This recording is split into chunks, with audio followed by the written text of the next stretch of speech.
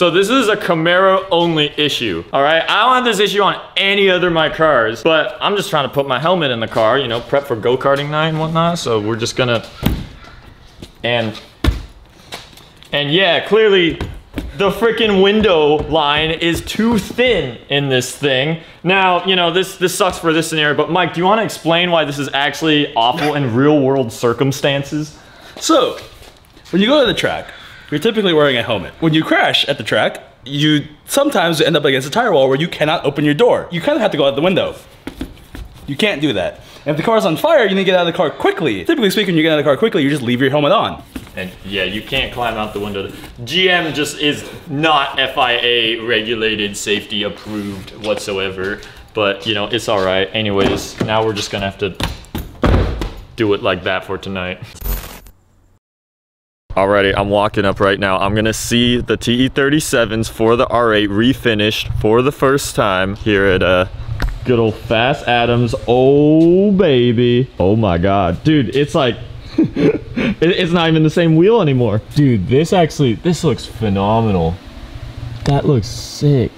And then, dude, the center caps too. Bro, I'm so stoked to put them on the car. Oh, dude, I'm excited to see it. So yeah, these got refinished, and pretty much what I told him was I wanted diamond black, which is what Ray's will produce these in, and he tried to replicate it as best as possible, which means that in outdoor lighting, there's going to be a little bit of kind of a gunmetal gray sparkle. It's really hard to capture on camera. We need like, throw it in the light. Yeah, we need actual sunlight to just like blast on these boys. Oh yeah, that made all the difference.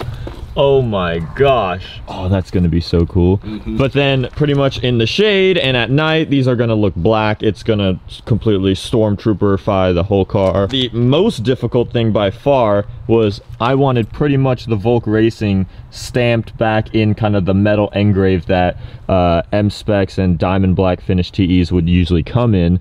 And he was able to do that. This isn't just white. This has got like a full silver metal sparkle to it, along with on the center cap. Do you want to explain like how you even did that?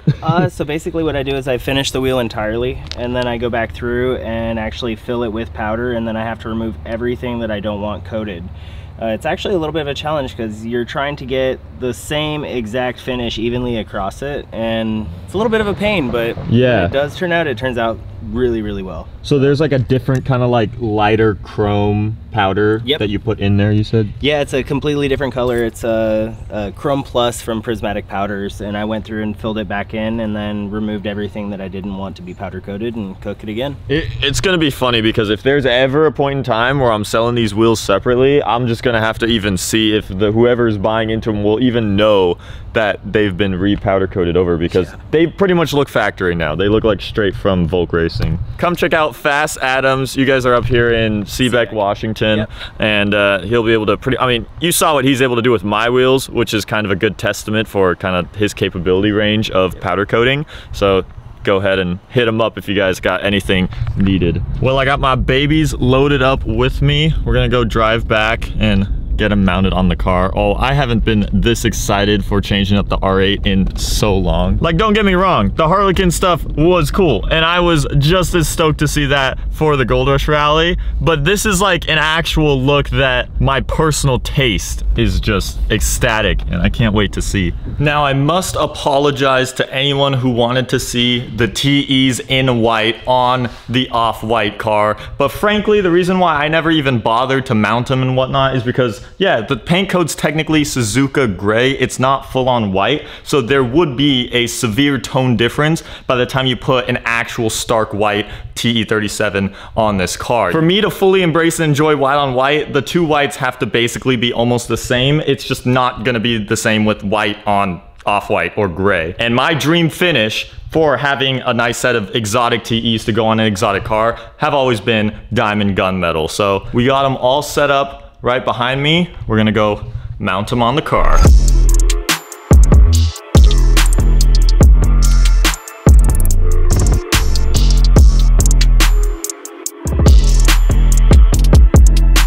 All right, the moment of truth.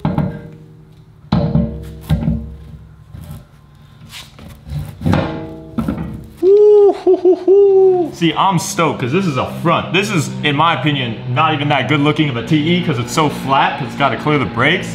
And man, this already looks aggressive. Yeah, this seals the deal right here. This is gonna be my new favorite look of the car. I have wheels to show you guys. Uh-oh. Are they at least nice and sparkly? Dude, they are in the sunlight. I haven't seen them like on the car in the sunlight yet. This is the before, and this is what the wheels look like. Nice. These are 2 wheels. He did this with powder coat. How? Magic, and it took a lot of time. Yeah, I was gonna say, you actually did a really good job. Honestly, Dude, like, to get the raise inlay. You're right? well, the hardest thing is the original part right here. Yeah. How small the text is right there. Yeah. The flake looks super nice. That's what I asked for. I wanted like sparkly gunmetal in the sunlight, but then black in the shade, and that's kind of what diamond black really is supposed to be. Yeah. So, dude, I'm happy. This is just mean. This is just straight up mean. Oh yeah. Oh yeah. Dude, when you were telling me that you were gonna do this, I was like, this is exactly what Like, I mean, it's not gonna be like the FIRs because the FIRs are so bright and champagne-y, but like this is just like, dude, because I forget how much schmeat is on this rear with the Pilot Sport. It works so with So, the like, concave deal in the rear. Dude, it's the same tire and the same setup, but I swear it looks 10 times more meaty than it ever did on the darker It's crazy wheel. how flat the paint looks in the shade though. Yeah. Right? Well, that's what I want, because I want it to be like Stormtrooper. I want it to be like black from this angle, but then like it adds a lot of quality to it when it's got a little more depth than just black. He's officially 50 Shades of Grey now. I guess so. The wheels are fully on all 4 corners of the car. Next phase is I'm wrapping the roof black, just so we could kind of add some balance of contrast up here, because R8s don't really have that much going on up near the top and the hood because they don't have a vented hood and they don't have a roof scoop. So there's a lot going on right now down below, but this will really like bring out the contrast of the wheels and everything else by having this be black. So we've created I've kind of mocked up a little cut line. We got to peel off the backing, heat it up, and then have 2 people, or maybe even 3, stretch it as much as possible, and then just...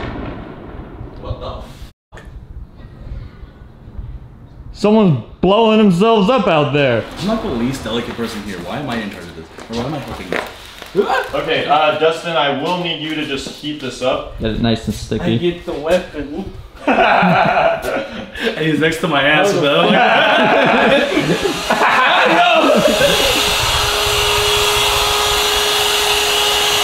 You just gotta pull as, like, just pull.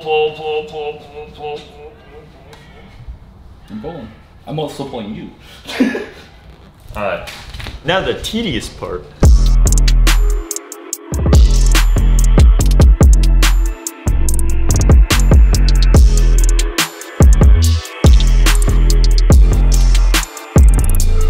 I hate this part the most. I gotta make a straight line cut, and I'm pretty much cutting into the car, but it's got protective film on it, and not really any other ways you could do it. I don't have knifeless tape on me, so the silence is loud.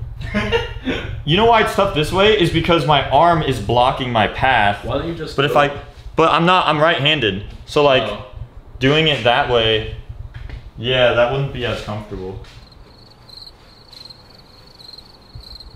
Now for the satisfying part. Let's see how I did. Okay, let's see how we did. Whoa. Oh, not bad at all. No one. You got to be concentrating on that line to know that it's a little bit squiggly. I'll take it. Hello. We out here. We got the roof fully blacked out. Not gonna lie, my cuts aren't even that bad. I'd say right here is honestly the best angle. But before we roll it out and finish it off, one last thing. Voila! And it's now nighttime. That gives you a good, clear representation on, sometimes those little snap cuts actually do take a lot of time. But we got all of the decals now done in matte black vinyl to kind of carry on with the roof and also just be a lot more subtle. You can't really see it at all on video, but in actual sunlight, it'll be there. Car is pretty much now revamped. In a weird way, it feels like an entirely new car for me. Like, even though we haven't done much, this is gonna be rad. Oh, could I even pick it up? I didn't know your headlight did that. I'm just like, oh, it makes a noise. Dude. It's a 90s Nissan. So yeah, it's a 90s Nissan. So many little points on this car make a noise. Oh, it does it with this too. Dustin's entertaining himself right now. I'm bored. All right, let's roll this car out.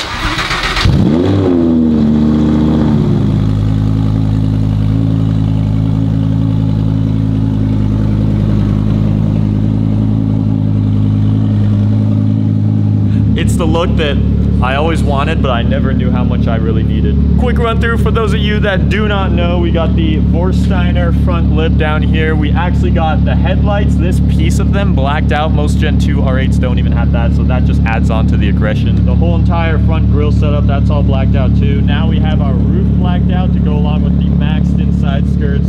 The TE37 Ultra M specs made for the Huracan and R8 fitment. We got the Vorsteiner kit carrying on the rear. I don't know how much you can hear now because the car is just overpowering everything, but this is really refreshing coming from a full-on McDonald's clown car to have something this clean.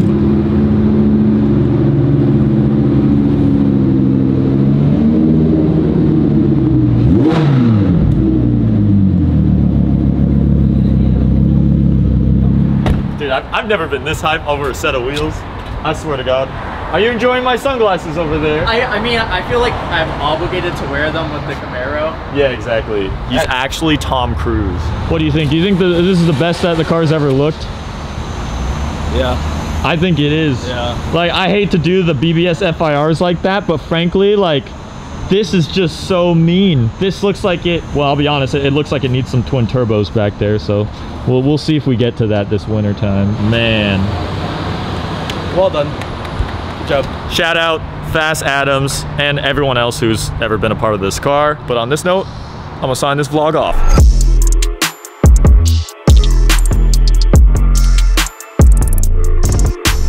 Next phase is I'm wrapping